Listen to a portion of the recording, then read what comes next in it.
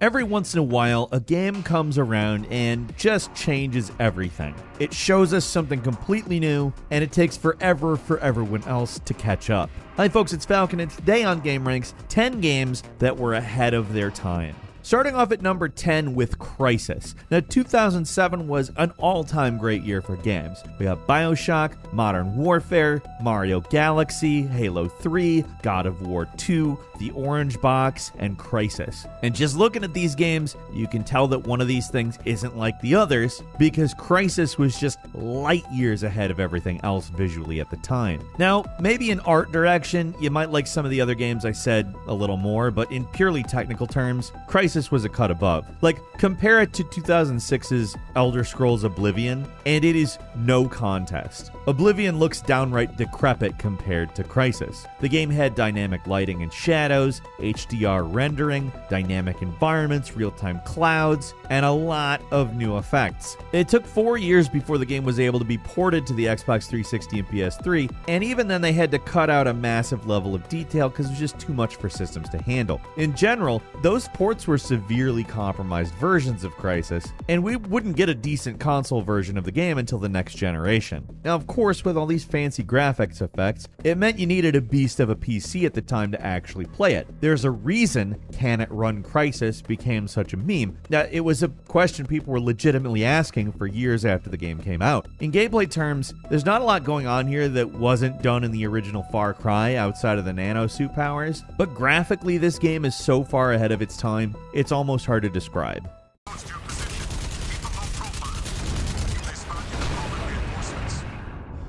At number 9 is Eternal Darkness. Now, compared to Crysis, graphically Eternal Darkness is definitely nothing to write home about, and that's not a huge surprise considering it was originally meant to come out on Nintendo 64 before development moved over to the more modern, but still early 2000s GameCube console. What makes this game so ahead of its time isn't the graphics, but the ideas. The game's most impressive feature is how it plays tricks on the player using the sanity meter. As your character gets exposed to the Lovecraft-esque horrors looking around, the sanity meter slowly drains. As it gets lower and lower, the more likely you are to experience hallucinations. At first, they're relatively harmless, strange noises, blurry vision, but when the sanity meter was low, you get fourth wall breaking stuff, like the game making it look like the console crashed, the TV disconnected. Some of the nastier tricks are like things where you think the controller wasn't working and your save files are erased or whatever. It's kind of stuff that had been done in isolation in other games before, but the way Eternal Darkness messed with players was just entirely original.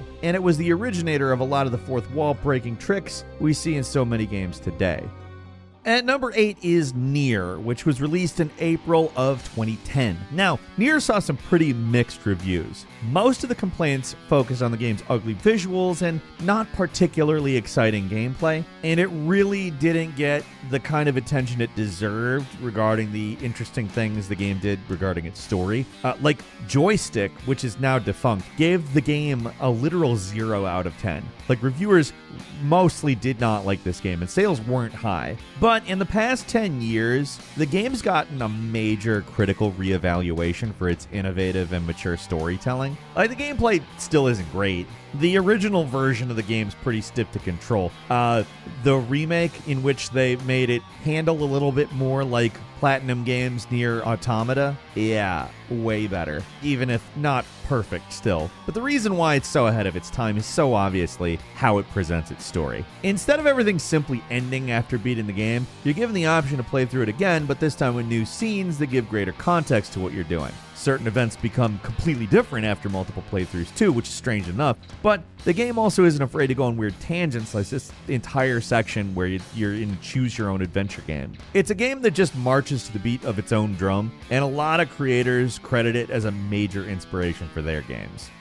At number 7 is Demon's Souls. Now, back when the original Demon's Souls came out, the gaming landscape was just a really different place. Pretty much everything about the game went against conventional wisdom at the time. The game was hard when games were becoming more accessible. It was obscure in a time where everything had unskippable tutorials that explained every single aspect of the game. It had a major focus on boss fights when boss battles were being de-emphasized. All that's really cool, but not exactly ahead of its time. I mean, King's Field was a markedly different game, game, but it wasn't so far removed from Demon's Souls that you can't see the DNA between them. And that's from like 1994. From Software goes back a ways. What was trailblazing about Demon's Souls was actually the asymmetrical multiplayer component. You could team up with other players, you could fight them, you could leave messages to offer clues and look at people's bloodstains, see how they died. It turned what is, technically a pretty lonely experience into a weirdly communal one. It's a brilliant feature that's been copied by so many games at this point that it's hard to keep up. Now, Demon's Souls is famous for its unrelenting gameplay, but the thing that really makes it ahead of its time is that multiplayer component. And number 6 is Planescape Torment. Like Nier, Planescape Torment isn't ahead of its time because it's some gameplay features or technical wizardry, but storytelling. In terms of story, this game was simply a cut above everything else in 1999. And this was a time when stories were evolving rapidly. Like Final Fantasy VII came out in 97, Metal Gear Solid came out in 98, and those games were absolutely revolutionary in not only how mature their stories were, but how they told them. That said, Torment was still something very different. What's unusual about the game is that the goal isn't to stop some great evil or change the world, it's much more personal. You're the Nameless One, an immortal being with no memories of who he is or why he's even immortal in the first place. All the RPG staples are here, there's some combat, but in comparison to Baldur's Gate or Fallout, there's much less a focus on fighting here. Like, you'll be spending far more time talking than you will be fighting in this game. Only recently have we started to see games that use more RPG mechanics everywhere, but aren't primarily about killing enemies. Like, this goes back much further.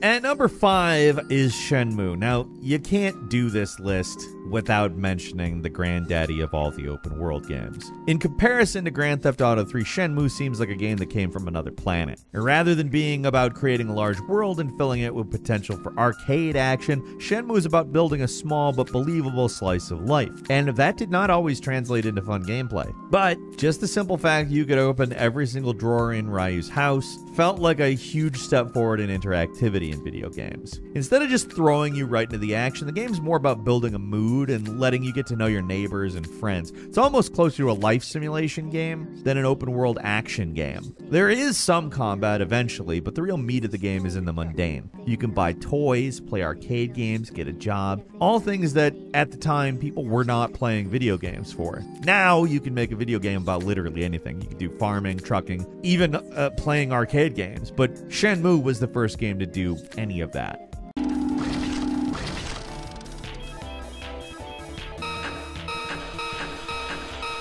At number 4 is Live a Live. To the West, this game was relatively unknown until 2022 when it got a remaster, but now that it's out of Japan, you get to see how unique and forward-thinking this seemingly inessential RPG really was. There's a lot that's unusual about it. It's an RPG, but instead of being in a fantasy world, it's set on Earth, and each of the 7 playable characters comes from a different moment in history. There's RPG mechanics, like turn-based battles, but there's a lot that's unique about the game as well. Like the Twilight of Edo Japan chapter, where it's possible to play through without killing anyone. It's much easier said than done, requires a lot of trial and error and puzzle solving, but it is possible. This section has been cited as the direct inspiration to the creator of Undertale, and it's one of the first games to have a legitimate non-violent gameplay option that's actually worth doing. Probably the most unusual chapter in the game is the Distant Future, which stands out in that it's almost entirely combat-free.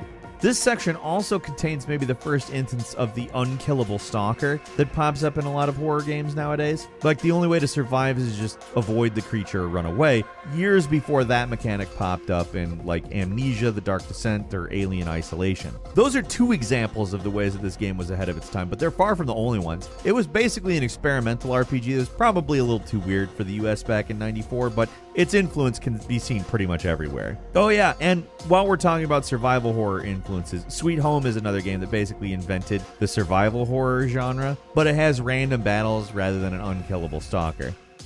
At number 3 is Super Mario 64. Like, you didn't see this one coming. Like, it's easy to take for granted, though, to be fair, how much Mario 64 was a step forward in video games as a whole. While every other third-person game had a fixed camera and unwieldy controls, Mario controlled like a dream and had what is probably the first actual third-person camera in a video game. It took years for any other developers to quite match what Nintendo did with Mario 64. Hell, games today still struggle to match how natural Mario feels to control in this game. With this game, they basically invented the 3D platformer, and for a first go, it is a remarkably complete game. The camera is probably the biggest issue. The mechanics behind it are revolutionary, but the actual camera controls were not great.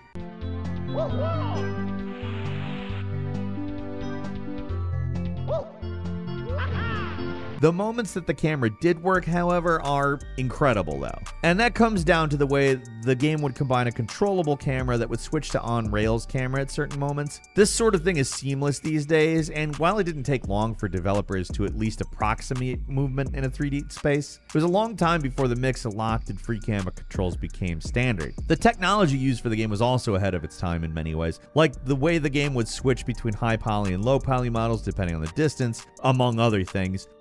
It was just a highly influential game, and it took a long time before anybody really cracked what made it feel so good to play. Like, pretty much every single 3D game today owes something to Mario 64. At number 2 is the original System Shock.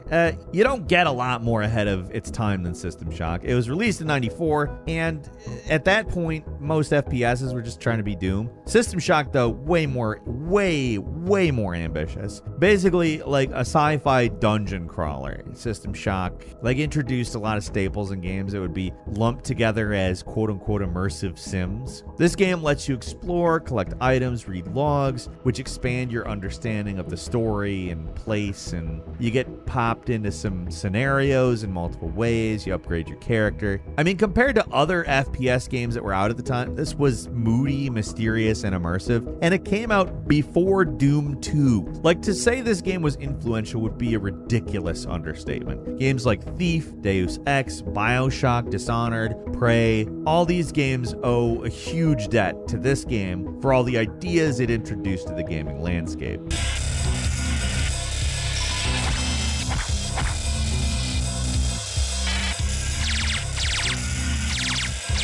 One lesser mentioned feature of the game that was actually even more ahead of its time is all the ways you can change the difficulty, which are actually similar to accessibility options in modern games. Like, you can change the combat difficulty, puzzle difficulty, story difficulty, which affects the time limit that you have to do certain things, like the minigame difficulty, and all these things have separate sliders. And System Shock came out 20 years before those things became commonplace.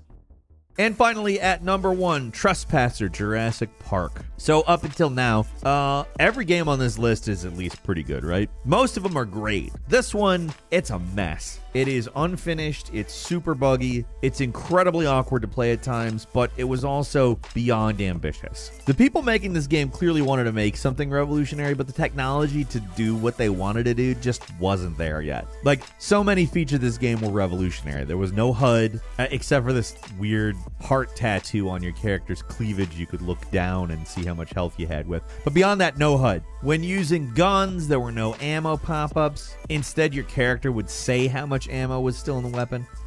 8 shots. Heavier than I thought. 5. 4. Like, at the time, this type of stuff was just unheard of, but we're starting to see more FPSs nowadays kind of get away with this HUD-less setup. It's generally more story-oriented FPSs, but still. Also, the dinosaurs in this game had advanced AI routines that were meant to control how they behaved, but were basically just all set to aggressive because the developers couldn't actually get them to work. And this game had a fully functional physics simulation in 1998, 6 years before Half-Life 2. The size of the island was also impressive for the time too, as well as the environmental storytelling that was surprisingly mature for a game where you look down at your boobs to see how much health you have. Trespasser is a game that swung for the fences and fell flat on its face. It was so far ahead of the time that it wasn't possible to do what they were trying to do. And when it came out, the game was just considered a total disaster. I do like to think of it as a noble failure, though, because, I mean, the stuff that they came up with, people were doing eventually. Anyways, that's all for today. Leave us a comment. Let us know what you think. If you like this video, click like. If you're not subscribed, now's a great time to do so. We upload brand new videos every day of the week. Best way to see them first is, of course, a subscription, so click subscribe. Don't forget to enable notifications, and as always, thank you very much for watching this video. I'm Falcon. You can follow me on Twitter at FalconTheHero. We'll see you next time, right here on gameranx.